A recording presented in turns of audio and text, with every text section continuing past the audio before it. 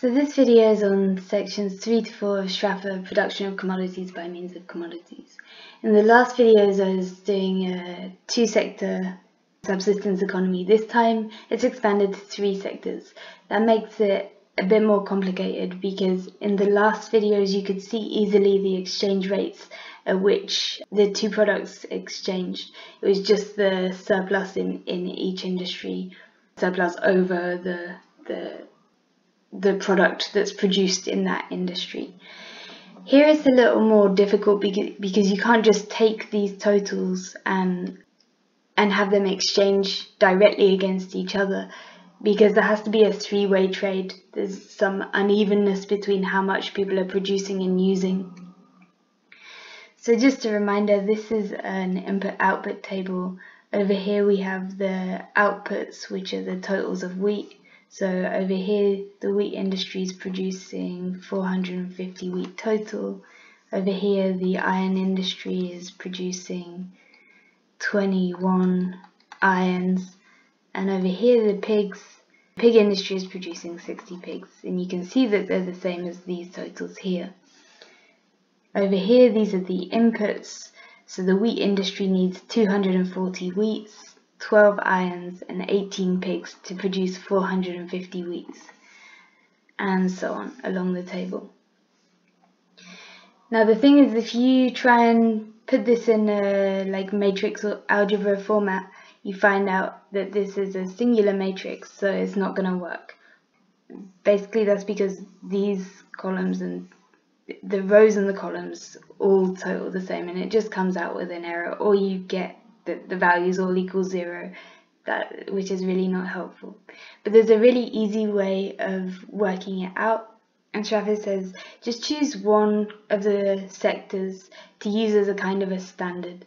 So rather than having I as a variable here, we're going to cross out these i's. And then this is just going to be 12, 6 and 3. And what that does is it removes one of the variables, so then you can do the system of linear equations just like you normally would. And you can do that by hand, but I just find it quite long, and there's maths calculators online. So the one that I'm using is hackmath.net, and here is the solution. So this is what you type in the calculator, and it's exactly like I showed you above. You just remove the I from the 12, the 6 and the 3. You can leave it just here because that doesn't matter. It just gives you 1 for irons. Everything else you just type in as it is in the book, and then here you get your result. This is the output of the result. So here you can see that the unit price of pigs is 0.5, 50p, and here wheat is 0.1, so 10p. And iron, because you've left it as standard, it's just going to be 1, or £1. These fractions tell you the totals that you have to divide it by.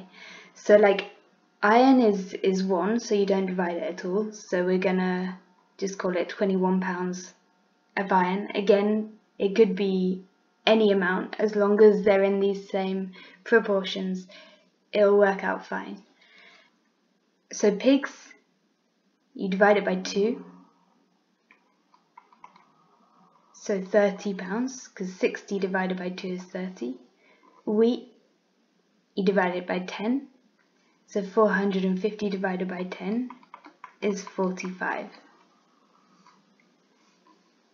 So if we go back up, so now we know the total of this is 45, 21 and 30 pounds. And then over here we can also break it down by each part of the sector. So just to say, in the book Sraffa says it's 1 iron to 2 pigs to 10 wheats. And these are the totals you get here, and these are the unit prices. So going back here, we're going to say this wheat is also 0.1 each, so it's now going to be £24. This one's going to be £9, and this one's going to be £12. The iron, we know we've just left it at 1, so this is going to be £12, this is £6, this is £3, and the pigs, well, we've divided by 2, so £9, £6, and £15. And now to check that works out correctly, the way that you do it, well, you know that the wheat doesn't have to leave the wheat industry, so we can cross that out. It still has to pay for its own wheat, but it doesn't have to exchange it against another part of the social product. Same for the £6 of iron, and the same for the £30 worth of pigs. All of those sectors just exchange for themselves.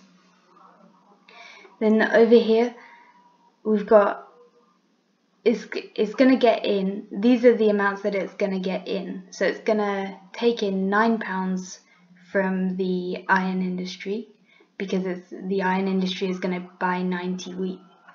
And it's going to take in £12 from the pig industry, because the pig industry is going to buy 120 wheat. So then you need to check that these that they're going to take in are at least the same as what they're going to buy. So here the wheat industry is going to buy £12 from the iron industry, and it's going to buy £9 from the pigs industry, because it needs £12 worth of iron and £9 worth of pigs in order to make it the wheat, the 450 wheat. So obviously 9 and 12, they're equal. Over here in the iron industry, same thing, got £12 coming in from the wheat industry, £3 from the pig industry, and here they're gonna need to buy £9 from the wheat industry, and they're gonna need to buy £6 worth of pigs. So 12 plus 3 and 6 plus 9 is £15. So they're fine, they're getting in the same as what they're putting out. The pig industry as well, so here they're going to get in £9, they're going to get in £6, and they're going to need to buy £12 worth of wheat and £3 worth of iron. 12 plus 3 is 15, 9 plus 6 is 15. So that's all fine. The economy, that means that the whole economy can reproduce itself and start again to produce these same amounts of products again. They're not expanding their reproduction yet. It's just simple reproduction. They're just trying to replace what they've used up in each round of production and start again. Okay, that's the end of the third section, I think. I think Sraffa says also that you can, these numbers this table doesn't have to be full. So you could imagine a situation in which the wheat industry, they didn't get any pigs, and so then the pig industry is also not selling to wheat. So you could just have a 0 in some of these sectors, but it will still work out just fine. You can test it out with the algebra calculator. I'll put a link in the video description, and you can see how it works out with some parts of the economy not needing an input from another part. Okay, thanks.